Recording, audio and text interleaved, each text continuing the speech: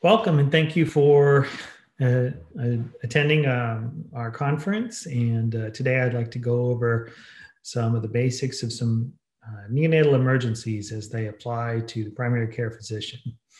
I get quite a few calls from a number of people who have to deal with some very difficult situations and very infrequently. And so it's a good idea to have some of the basics in place to understand how to stabilize kids who are having an acute problem and know how to call for help and what to do in the meantime. So I'm a medical director for the NICU at Children's Hospital at Erlanger. I'm a clinical associate professor at Vanderbilt University Medical Group, and I spend 100% of my time at Erlanger Children's, making sure that it's the best place for kids. So I'd like to begin with some of the basics of education as far as what I think most emergency providers, or at least someone within your realm of training, should be well versed in order to deal with emergency situations. First, obviously, is American Academy of Pediatrics Neonatal Resuscitation Program. NRP is probably the most effective tool at dealing with a child that's needing resuscitation from birth to about the first 15 minutes of life, which is what it's really geared towards. It's very straightforward. It's airway, breathing, circulation. They do an excellent job of kind of getting an infant from whatever situation there is to at least proper heart rate and breathing. Whether there's a problem or not, there still could be, but we definitely can get the basics started with that. A lot of times I get calls at this point, which is we're about 15, 20 minutes into this resuscitation. The child is doing just fine to some extent, but it seems to be having some problems. What do we do then? Chris Carlson was one of the first people to come up with this. It was actually a doctorate project of hers some time back. And she wanted to have a program that basically allowed her to stabilize a baby properly from 15 minutes. And I say the first 4 hours of life because most of the people that I see this will be able to be reached within 4 hours. But she lived in Utah and still does. And sometimes in these rural hospitals with the snowstorms that would come in, it could be 2 days before they actually could get to pick up an infant. And so some pediatrician would be out there for 2 days with a 24-weeker and would have to know what to do. And so it's this stable program really addresses some of the basics, which is sugar, temperature, airway, blood pressure, labs, and emotional support. It's an 8-hour course, and it actually is very helpful in teaching and reviewing some of the basics. Our goal as neonatal providers is to get all of our providers stable educators, and then hopefully send out teams into the community to teach NRP and stable in the near future, hopefully in the next 1 to 2 years. In adjunct to this is cardiac stable, which looks at some of the most difficult congenital heart disease that are cyanotic heart lesions to deal with. Truncus, transposition, tricuspid atresia, tetralogies, and TAPVR, and of course acyanotic heart lesions, left-sided lesions. This book has actually been given awards for some of the best diagrams out there and drawings, and I highly recommend it just even as a reference to have in your office to show people if you think that this is what you think the condition might be. It's a very nice reference. All right, so let's start with a head-to-toe approach, and we're going to talk about birth trauma. One of the most common things that we'll see in a delivery is a caput. And caput is, just for review, what I would call hemorrhagic edema of the skin.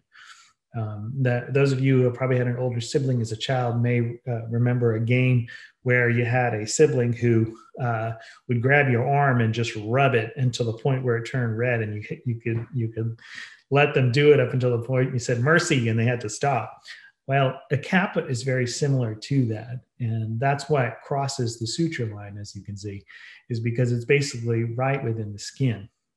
It does have a tamponade effect onto it, obviously, because it's within the skin. And so that's what makes it a birth trauma, but not an emergency situation. The next is the cephalohematoma. This is usually found in some types of vacuum deliveries where the periosteum is lifted off of the bone. Interestingly enough, the blood will tamponade in between the periosteum and the bone, and obviously will not cross the suture line, as you can see that it would be just be sitting over the bone. And so this is the cephalohematoma.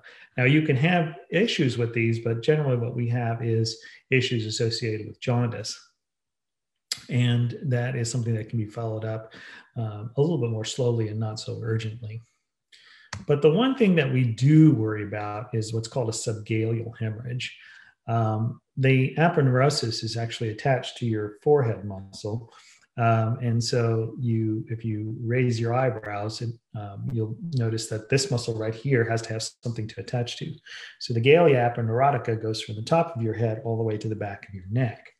Unfortunately, in some situations like vacuum deliveries, if this gets separated from the skin, then there is unfortunately no place for the blood to tamponade. And an entire baby's blood volume is about 80 per kilo. So if you consider a 3-kilo baby, the total blood volume is about 240 milliliters. That's not a lot of blood when you think about the size of a baby's head and how much space you can have how much you can bleed into. This is an emergency. This child will, unfortunately, the one or two that I've seen, bleed to death within a few hours. If not, I've seen it from the transition from the labor and delivery to the NICU, lose about half their blood volume. The signal, the traditional sign that you'll see is what they call a fluid wave. So if you tap the volume of the blood on the head, it'll make like a little wave across the skin. And it is quite impressive. And as my medical director said when I was in fellowship, once you see one, you'll never forget it. And it is an emergency, and it really does need to be transported right away. IV access is incredibly important, as is emergency blood availability. The next thing that I'd like to talk about is the transition circulation. So we went from head to toe. We're going to start now with the airway and breathing. And the first thing that I'd like to talk about is this little graph here, because I think it puts a lot of things that we're doing into perspective. And the x-axis is time, and the y-axis is resistance, or the amount of pressure being exerted upon the blood vessels in the body. So the upper line is the pulmonary vascular resistance, so the blood vessels around the lung. And then the lower line here is the systemic vascular resistance. In a normal delivery, our goal is to reverse this process. When a baby is born, oxygen comes into the lungs and it touches the blood vessels around the lungs, and then it causes them to dilate. There's a very unique feature of these blood vessels. And any disruption of this process where you can't get oxygen to the lung will prevent this from dropping, and this leads to pulmonary hypertension or persistent fetal circulation. Similarly, over here, this is our baby's systemic blood pressure, or systemic venous vascular resistance. And when you clamp the cord, you remove the huge AV shunt that is the placenta, and the blood pressure shoots up. And any disruption of that can cause this not to happen. So, for example, hemorrhage or sepsis or acidosis, all of those things are things that prevent this from going upward. And so we're going to talk about each one of these individually and the things that can cause this not to come down and this not to go up. So when we talk about airway, the most common obstruction is the choanal atresia. And as with all good lectures, there has to be one netter photograph in there. So here's my netter photograph. This is the choana shown here. And these, as you know, infants are obligate nose breathers.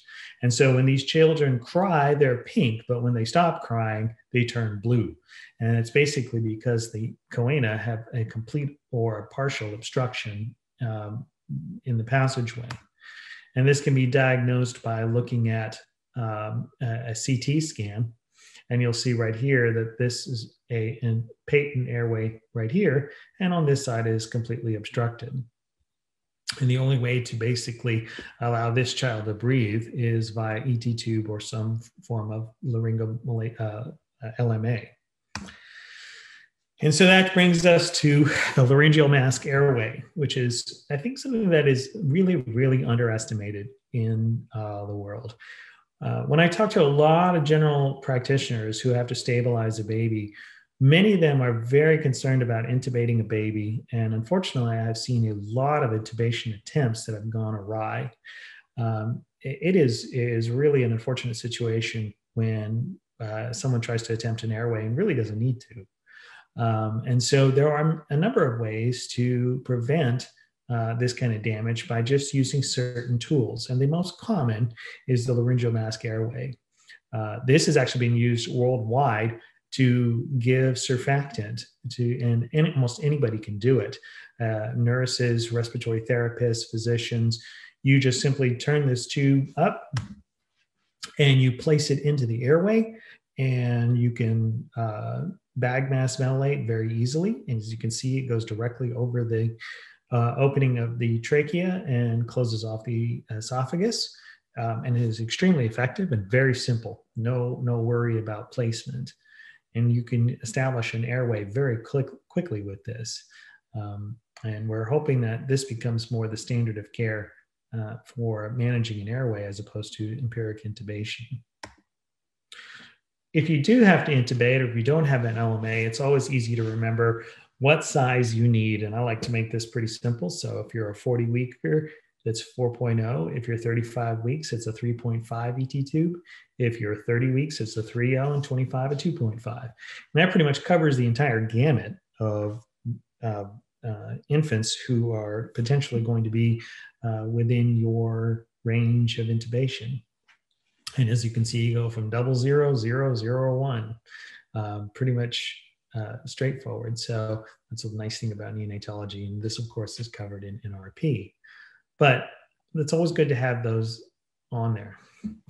Now, what I like to talk about is respiratory distress. So let's say, for example, we have an infant who comes out, is born, is pink, is crying, then just starts to not be so pink. And you look at the saturations after about 10 minutes of life and you realize, okay, the heart rate's good, but the sats are in the mid 80s. What could it be? What could be the problem? And I go through this differential pretty straightforward because I like to think of things in terms of keep it simple. So the top things on my list in terms of differential diagnosis obviously is respiratory distress syndrome. This is the first and foremost. It basically means that the surfactant in the lungs are missing. The rest, as you guys know, poop, blood, and pus, anywhere it's not supposed to be, ruins whatever it's touching. And that's kind of universal for the human body. And so with the lungs also, meconium aspiration is ruin surfactant, blood aspiration is ruin surfactant, and pneumonia, which is pus, is ruin surfactant. So it's equivalent, the same thing as missing. And that's what we basically want to get across to everyone, is that if you have to give something for a cyanotic newborn, we're probably going to give surfactant because it's either missing or ruined. And as all pulmonologists say, if it's not the lungs, it's probably the heart. And that's where the cyanotic heart disease in.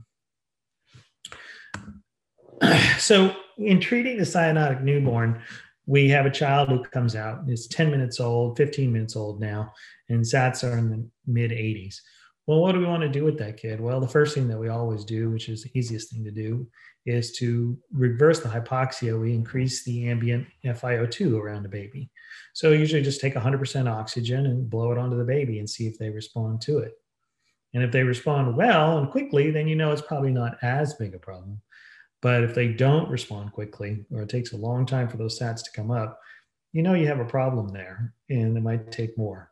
So the two ways to improve oxygenation in a human being is to either increase the ambient FiO2 or increase the pressure. So with this little device that I've shown over here, this is called a NeoPuff. There are a number of examples of this out there now.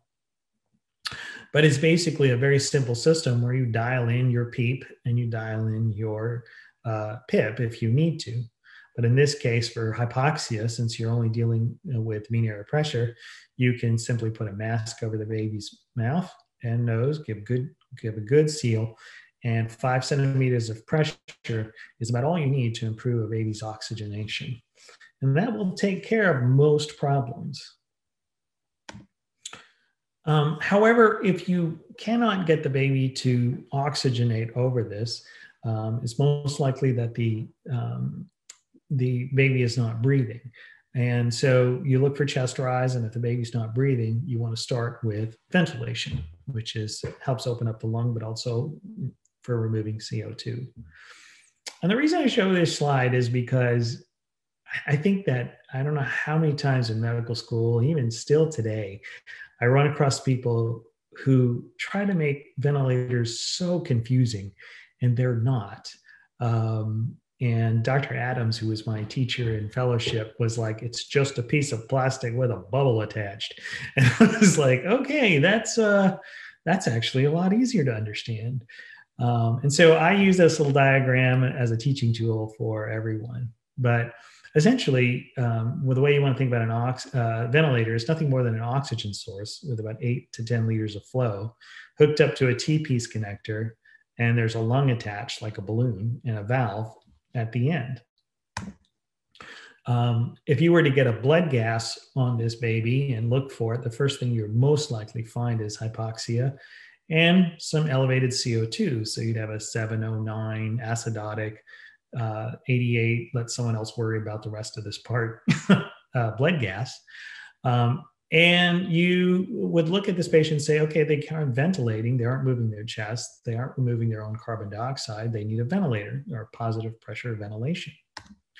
And so in this diagram, we set up the flow, we put in a 21% oxygen source, and we put in a blender, and we mix the amount we need. We hook it up to the T-piece connector. And the amount of pressure at this point is the PEEP, or the 5 of CPAP that's needed. So as the air moves through here, it exerts a pressure on here. And PEEP stands for positive end expiratory pressure. So the lung at the end of expiration basically stops and doesn't completely deflate. And so it's the end of expiration and it's positive pressure. This is a very nice, simple explanation for how we correct the hypoxia. We give 100% oxygen at 5 of pressure. Now, if we need to do more than that and remove the CO2, you close the valve, and that amount of time that you close the valve is what we call the inspiratory time. And in that case, the lung will expand. How much? Well, it depends. We can usually set on a NeoPuff a pressure of about 20, and that's normal. That's about what everybody wants. And then, or if we actually have a ventilator, we can say 5 per kilo. So a 3 kilo baby, for example, would be 15 milliliters. And you just pop that right on. And when you let go of that valve, it goes back down to PEEP, and the amount of time that it takes to do that is known as your expiratory time. And that is one cycle of a ventilator, and that's it. It's nothing more complex than that. How you measure everything can get a little bit hairy and dicey, but for what you're going to do in an emergency situation with the NeoPuff is really exactly what I just showed you.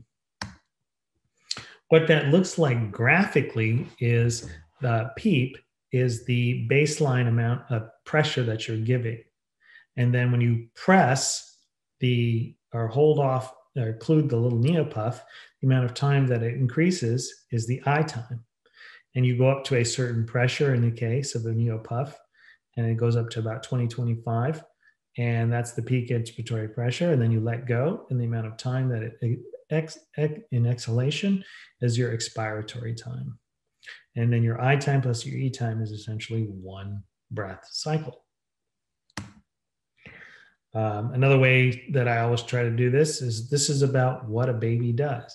They take a breath in for about 0.3 seconds, and then they exhale for about 1.7 seconds. And if you think about that, that's about 60 seconds per 2 seconds per breath is about a rate of 30. And that's where we basically get our number. And that's what you want to be doing with a baby. And what always impresses me is when I actually take a neopuff and I hook it up to people and they get so scared, they end up just holding down on the button and inflating the lungs and forgetting to release it. And then the actual time that it should be open is longer than the amount of time it should be closed. It's kind of weird and kind of feels weird. And sometimes you're like, this isn't working. But remember, just like any balloon, the hardest thing to do is just to get it open. Once it's open, then it's good and it's a lot easier to work. It always reminds me of kids who come to you at a party and say, okay, just blow up this balloon a little bit, but don't blow it up all the way. And it's mostly because they can't blow up that initial overcome the initial hysteresis, which is the amount of pressure it takes to open the lung. But once it's open, it's a lot easier to work with. And that's what your goal is. So that is the essential aspects of airway and breathing. And so we're looking at once this oxygen has reached inside that the pulmonary vascular resistance will fall. What does that look like in our transition circulation? Well, this was one of the nicest pictures I had available to me, which is this is what a baby looks like before they're born. As you can see, there is a small amount of blood that gets to the lungs. So blowing this picture up right here, this right here is our pulmonary vascular resistance, and it's very, very high.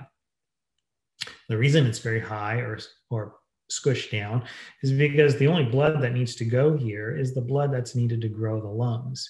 It is not necessarily to oxygenate or ventilate. That's all done down here in the placenta. So this amount of blood flow right here is just enough to let the lungs grow. When a baby is born, this fills up with oxygen if there's no problems with the surfactant generally or the shape of the lung. And as this fills up with oxygen, this pressure right here drops. And so the blood is then diverted. Similarly, when we talk about this being a giant AV shunt, those of you who've ever seen in surgery and renal dialysis patients, when they take the main blood supply from the on the left side of the radial artery and they hook it directly into the venous supply and they blast open the venous supply of the arm so they can get a dialysis catheter in there. That's essentially what this looks like before you clamp it. And when you clamp the cord right here, you shut off this huge AV shunt. That, of course, transmits this pressure back up here. And then this, of course, then squeezes. And so you end up with more blood here and less blood here, higher pressures here and lower pressures here. And that, again, is our natural transition. So to review, we talked about the lungs, and we said as long as there's, before the baby's born, it's not filled with oxygen, and the vasculature is very tight and looks cyanotic. As the baby then breathes and opens up their lung, oxygen is able to come in, get to the capillary bed, and then blood is then diverted into the lungs for gas exchange and goes in cyanotic and then comes out oxygenated and then heads to the left side of the heart. Similarly, over here, we have our descending aorta and we clamp off our cord and the pressure goes up here. So going back to our picture, this is the normal transition process. The pulmonary vascular resistance drops secondary to oxygen. Any disruption in this process, which is either missing the surfactant or ruining the surfactant, leads to pulmonary hypertension. Similarly, over here, our systemic vascular resistance is very low. You clamp the cord, cut off the AV shunt of the placenta, and sure enough, shoo, this comes right back up. And this is one of the other graphic representations that I had just to kind of bring the point home. Oxygen is the key for changing the pulmonary vascular resistance, and cord clamping is the key to decreasing the systemic vascular resistance. Things that can screw up the systemic vascular resistance essentially are the stuff that you think kind of happens in a lot of pregnancies. The most common is sepsis.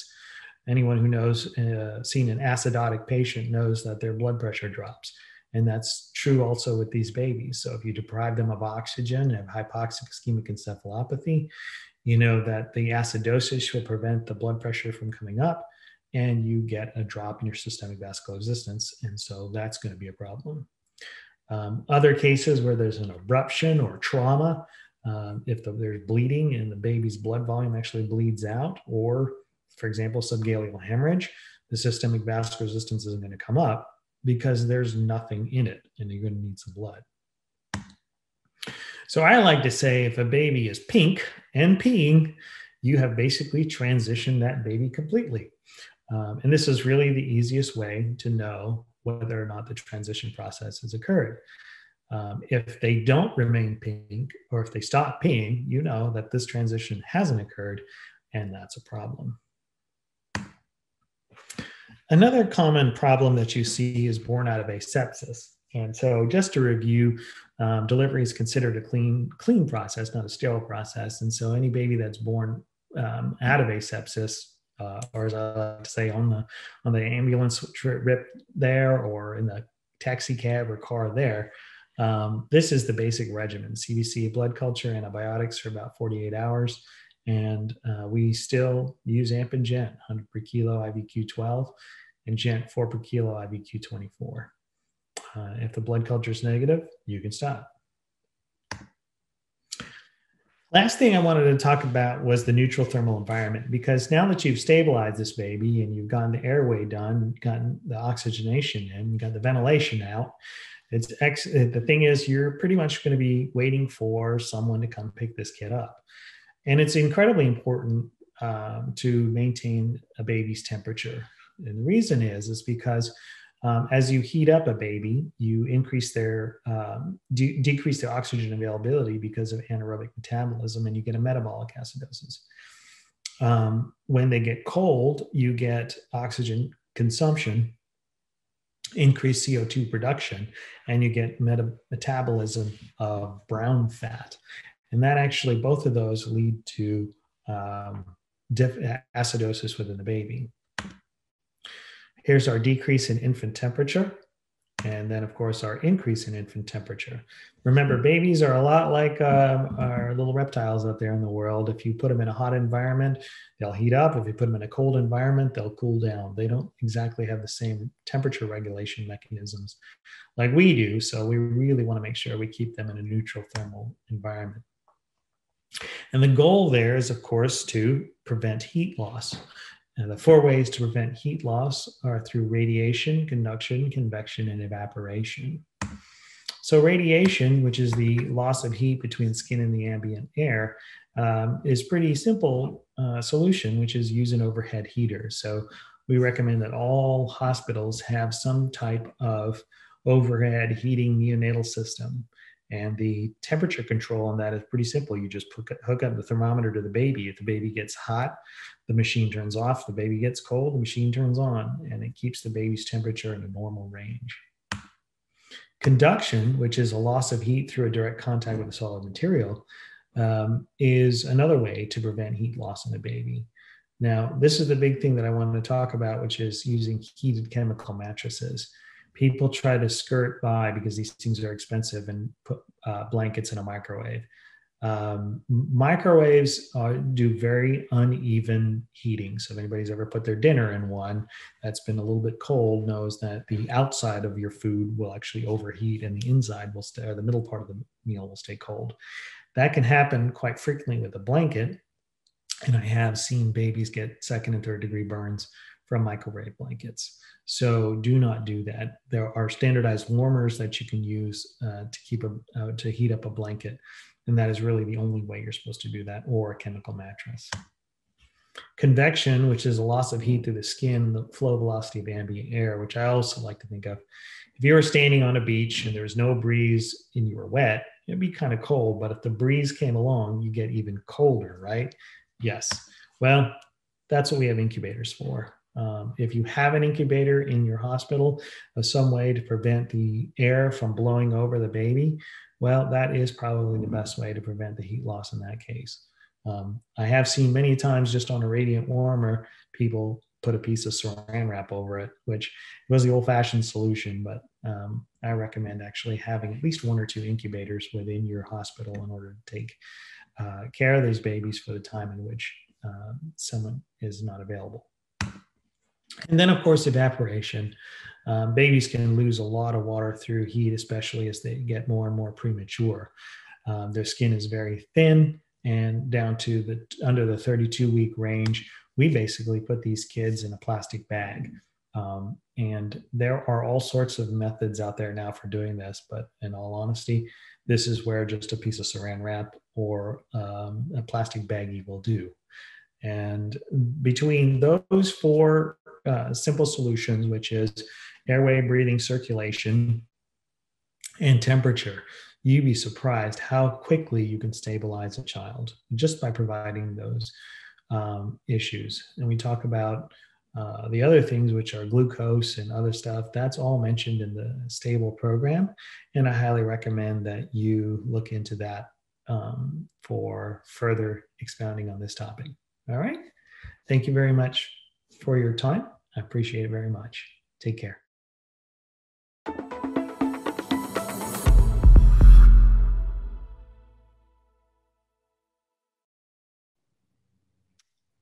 Well, thank you very much for listening to the lecture. I'm happy to take any questions at this time in the chat. And I don't see any at the moment. So some of the other common questions I get about working with neonates is what level do you want to know where this baby has to go to a NICU, or can I just keep it here in the newborn nursery? And that really is interesting because the AAP guidelines have come out and put up a pretty solid line in the sand as to what is considered newborn nursery and what's considered level 2, level 3, and level 4. Some states have gone to actually verifying individual NICUs from whether or not they have these capabilities. And it's just real important to make sure that you kind of stay by those guidelines. Tennessee currently right now does not, but it's looking at whether or not they need to be asking hospitals whether they have the correct infrastructure to take care of certain individuals.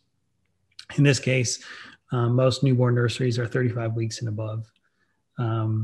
Level 2, you really have to be 34 and 6 and below, all the way down to 32 weeks.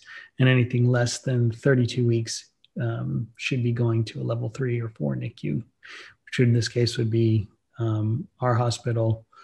Park Ridge is also a level 3, and Vanderbilt.